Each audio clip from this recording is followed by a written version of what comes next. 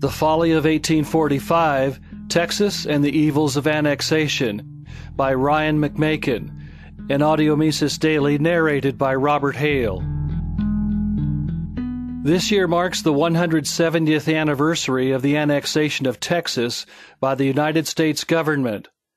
Although Texas militias had gained de facto independence from Mexico in 1836, negotiations between Mexico and the United States continued for another 9 years as the Texas government attempted to work out a long-term strategy for Texas. Most Texans, especially the Anglo ones, wanted union with the United States, and American settlers looking to move to Texas also wanted union to ease emigration and legal issues.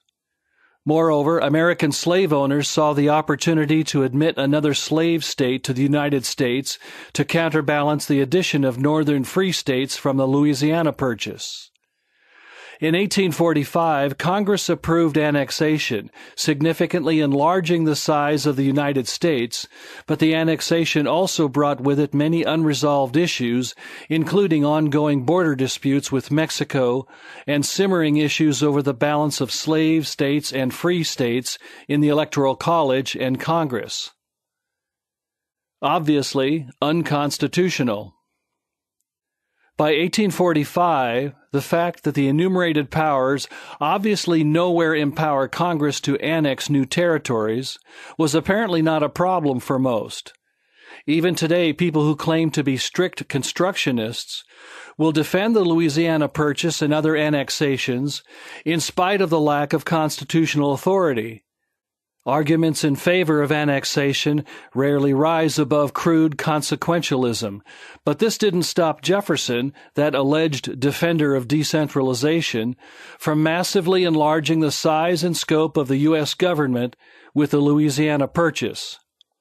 Others argue that the populations in the new territories demanded annexation, but this is irrelevant since there's no legitimate reason why foreigners, that is, Texans before annexation, should be dictating policy to Americans. Annexation extends and grows government power. Of course, the constitutionality of a government act tells us nothing as to whether or not it expands or restricts human freedom. Constitutionality is hardly synonymous with expanding freedom. Annexation, on the other hand, regardless of its legal status, is an extension and consolidation of a state monopoly. Moreover, the problem of annexation in general, and thus in the Texas case specifically, is that it is damaging to the freedom of the residents of the annexing country just as much as it is for the residents of the annexed territories. As Max Weber noted, a state is an organization with a monopoly on coercion within a certain territory. We know that government can increase the size and scope of this monopoly in a variety of ways. It can raise taxes and tighten its monopoly on coercion by limiting private ownership of weapons.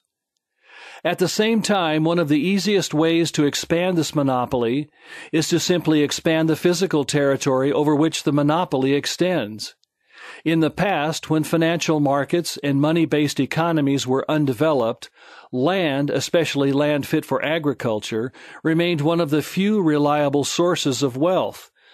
Thus, governments regularly fought over physical parcels of land that could be distributed among favored supporters and citizens.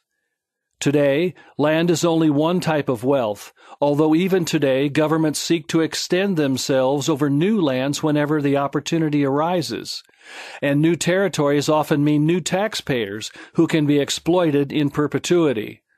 New lands can offer strategic military advantages, and nowadays there might be oil there. Not all annexations are financially lucrative, but they will endure if they offer at least some advantage to states, whether in the form of military strategy or political prestige. These reasons are behind why China is in Tibet, why Israel is in the West Bank, and why Russia is in the Crimea. The U.S. government, a typical state, behaves similarly.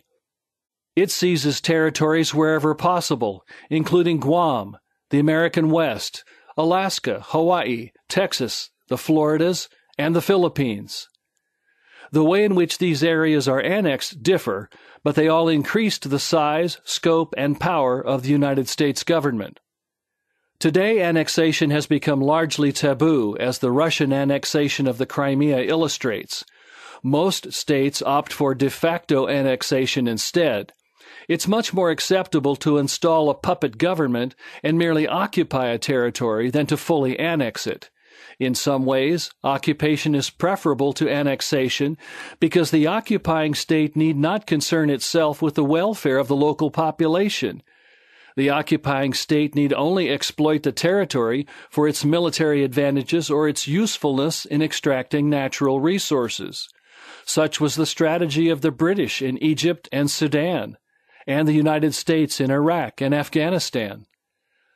But full-blown annexation is the most dangerous because there is a finality in it, and it offers the ruling state a more complete and enduring monopoly of force over the territory in question. Annexation is the opposite of secession. The political realities of the time suggest that Americans of the 19th century were less concerned with limiting the power of the state than they were with using the power of the state to execute an Anglo-ethnic nationalist agenda of expansion. We see this everywhere in the attitudes of the settlers themselves and in the acts of politicians in D.C. Had they been concerned with limiting the power of the state, they might have stopped to think twice about the implications of extending the reach of central government ever outward. With Texas and with all cases of annexation, the arguments that exist in favor of secession apply equally well in opposition against annexation. If we wish to truly limit states, we need to limit the extent to which they can exercise a monopoly. A vast unified state over a large territory offers few choices for its residents. Those wishing to escape to somewhere else must move hundreds, if not thousands of miles away to build a new life under a new government. It was, as Ralph Raico has explained, the lack of any widespread single state in Europe that made the Europeans more wealthy and free than other civilizations. There is no reason to believe that North America should be different. For an illustration of the day-to-day implications of living under a geographically huge state, if we could time travel, we could ask a slave under the fugitive slave laws in 1850 America if he would welcome a foreign border with a non-slave state 50 miles away. Or would he prefer that the United States extend 1,000 miles in all directions?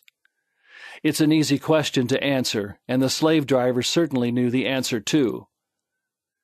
Just as we know that consumers are better off when retailers compete with each other, so it is with the productive classes when governments are forced to compete with each other. More states mean more choices and weaker monopolies where they exist. Fewer states mean fewer choices and stronger monopolies. Choosing among many American republics. With the Louisiana Purchase, it was claimed that without the purchase, the lands west of the U.S.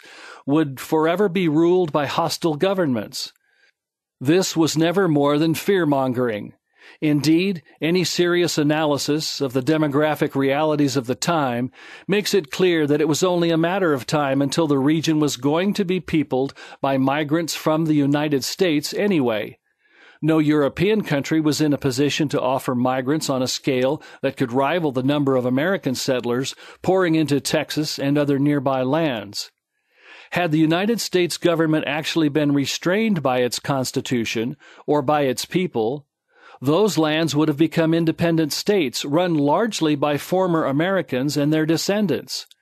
Certainly the declining Spanish Empire or revolutionary France was in no position to reconquer a region populated by English-speaking former Americans. Were annexation not on the menu, the history of North America would be a history of numerous independent states, probably republics, most of which would share a significant ethnic, religious, and cultural bond with Americans. Most would even share a common language. Some of these republics would be more French and Spanish in flavor, and some would be less so. And all the while, should one of these republics, the United States included, become too contemptuous of its own taxpayers, they would have numerous other republics nearby with similar cultures, legal systems, and languages from which to choose. Moreover, for those who argue that such a situation would lead to more frequent international wars, the burden of proof is on them to demonstrate that these conflicts would be worse than the blood-soaked American Civil War, which was a direct result of the constitutional and political conflicts stirred up by westward annexations. And of course, the United States would never have been pulled into the Mexican War had it not annexed Texas first. What about national defense? Under such conditions, there is nothing preventing these independent republics from enacting treaties of mutual defense. All states could enter into agreements governing free trade, migration, and military defense. Such international agreements do not require political union, and yet this dubious claim of the necessity of unity was behind the great bait and switch that was the new American Constitution in 1787. That massive expansion of government power was sold to the voters as necessary to increase the military capacity of the American states. The framers wanted much more than that, of course, as is illustrated by the fact that the Constitution is filled with a myriad of unrelated government powers, such as coining money, creating federal courts, forming post offices, and regulating trade.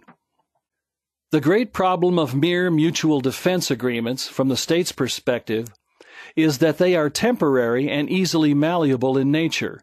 Under such conditions, each state must work to ensure that both its native population and the foreign states in the agreement are pleased with the treaty.